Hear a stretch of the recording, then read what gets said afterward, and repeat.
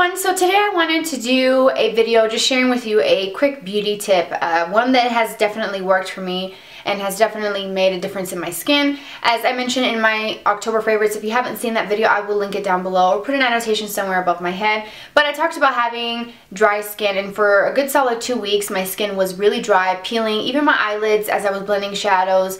I could see flakes of skin just falling off, and it was really bad, and I knew my skin was in a really bad place, and I had to figure out what I was going to do and figure something out fast, because I normally, just to kind of tell you guys about my skin type, my skin is very oily, and I have been testing a lot of new products lately, but I can tell you that using a beauty oil has definitely helped.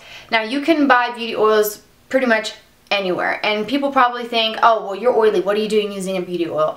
Well, sometimes oily skin people do suffer from dryness. It may be something that you might experience from time to time around the nose. I'm still experiencing a little dryness around my chin, but not so much everywhere else. I feel like it's sort of coming back to where it usually is. But just because you have oily skin doesn't mean that you won't ever have a patch of dryness. It doesn't mean that, you know, as you get older, your skin texture won't change. And I've noticed as I'm getting older and I'm getting closer to being 30, I can feel the texture of my skin a little bit different, and lately I've been noticing a lot of changes in my skin. Whether they're temporary or not, it's been some changes. And so anyways, I wanted to kind of just share with you guys a little tip. Now, I've talked about these beauty oils. The one in particular that I have in my hand here is the rose hip oil, and I get these bottles really inexpensive, super cheap at like places like Ross, TJ Maxx, Marshalls, all those places that sell like high-end things at a really cheap discount, because I like discounts, I like sales, and I would rather save my money if I can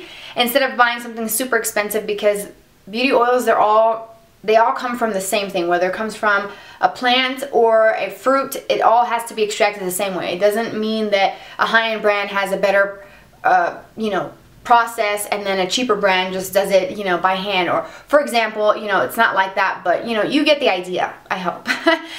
So beauty oils. Now, the one that I would recommend for oily skin, if you're watching and you have oily skin, I particularly like Arian Oil. I'm almost out of my jar. It's downstairs. My son is sleeping. I'm not about to go wake him up because he will be very cranky for the rest of the day. So if you see these bottles, if you go to like TJ Maxx or Marshalls, the Arian Oil has a kind of greenish teal label, and then this is the pink one with the rose hip.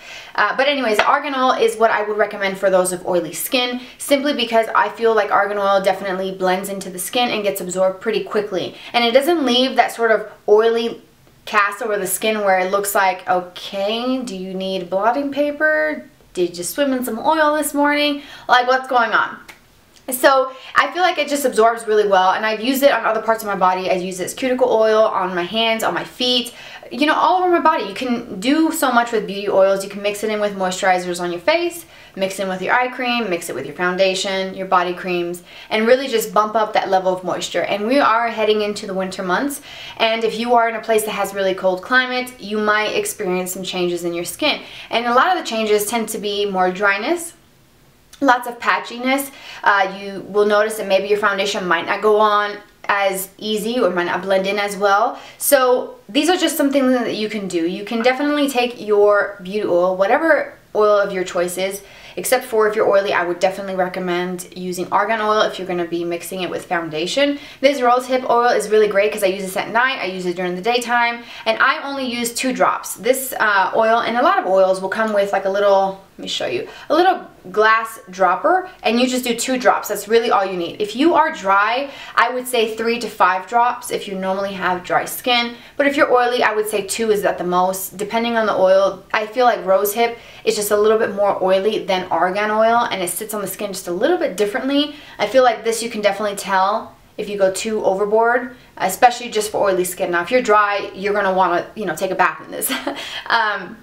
But this is a very simple thing that you can do, and it's really inexpensive. I think I paid like $7.99 per bottle, and it's a 1 ounce bottle. It may not seem like a lot, but when you talk about oil using 1 or 2 drops, this will last months and months and months. So I would recommend using some oil in your foundation. My current foundation right now is the Makeup Forever Ultra HD. I wear the shade number 125, just in case any of you are wondering. You can mix it. If I would mix oil with my foundation, I would do 1 or 2 depending on how dry I feel that day with my foundation. But what I like to do with this is also mix it in with my moisturizer and definitely, like I said, take up that level of moisture, especially now in the cold winter months. I live in Colorado, not for long, but I've been living in Colorado for a very long time, and I can tell you the winters here are really brutal. When you have the heat on, I can feel my skin is dry. It feels different. The texture is a little bit different, so I definitely have to do a lot of exfoliating and definitely dousing my skin with oil. Let's just put that out there. I just really love this technique. Now, if you wanted to do something like this without sort of making a purchase of a product to accommodate that, you can simply use olive oil. You can take 1 or 2 tiny little drops of olive oil and just try it out and see what that does for you. I have also taken the oil and just sort of patted it over the areas where I feel like I need it. Right now I'm dealing with dryness like right in my chin area, but I have been using this tiny little sample of the Hydrating Primer by Makeup Forever, and holy cow, what a freaking difference. And normally I would never buy a hydrating primer because I'm oily. So I've noticed a difference with that primer. I feel like my foundations are not clinging to the dryness. Now, if you have dry skin, you probably noticed how some of your foundations, your powders, concealers, they will cling to dry skin. And if you have normal skin and you get, you know, a patch of dryness for whatever reason, or if you're oily like me and are experiencing dryness, any foundation, any powder, any concealer will cling to those areas. It's just what's going to happen. There's really not much you can do about it except for exfoliating, really paying attention to the skincare that you're using before applying your foundation. So starting off with a clean face, extremely moisturized skin, especially if you're peeling and dry. I had that happen to me in October, and I can tell you that my foundation looked like crap. And I just had to really dial it back with the foundation for a little while and just use minimal amounts. So I wanted just to kind of show you a brush that's really sort of changed the game of foundation for me, and that's the EcoTools Domed Bronzer. I mentioned this in my October favorites as well. This was a product that was recommended to me by a lovely viewer, and it's changed my life as far as the way my foundation goes on. Now, I do have beauty sponges and even a beauty blender. What? I got one of those recently, and I really just adore this. I use this today with my Makeup Forever Ultra HD. This blends my foundation in like a dream. So if you're looking for a brush to help with the blending, if you just put like a pump of foundation or however much you need, add your little bit of oil. You can use a brush like this one that doesn't soak up the product and sort of mix it and then kind of buff it in. It's so incredibly soft.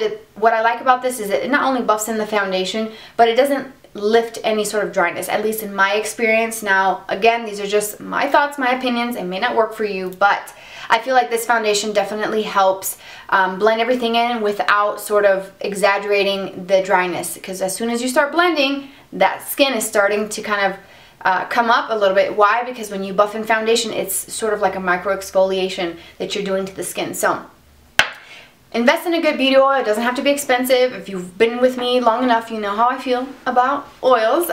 You know that I will not spend a lot of money for oils because argan oil is argan oil.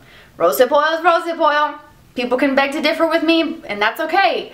But for me, that's just how I feel. So definitely check out those stores, Marshalls, TJ Maxx, Ross, and see what you can find there. You will find all kinds of things like avocado oil, everything you can think of. You just have to go at the right time. So I hope that if you are experiencing any sort of dryness, temporary, or if that's what your skin type is, I hope that this beauty tip helped you. It's definitely helped me, and even though I'm oily, like I said, I would definitely stick to the argan oil for mixing it with foundations and just applying, you know, with my makeup products. The rosehip is great, you know, mixing with my skincare and in the morning or at night. I wouldn't necessarily use rosehip with my foundation, but the argan oil I have and I love it. So anyways, I will leave you guys here. Let me know if you guys try this out, how it works for you. Let me know in the comment section if you have any beauty tips that you want to pass along, because that's what we're all here for. We're all here to share beauty tips, share great makeup products, and if you have a tip that could help someone with dry skin or even help me, let me know. I'd love to hear from you. Thank you guys so much for being here with me today, and I hope you guys enjoyed this little beauty tip, and I will see you very soon. Bye-bye.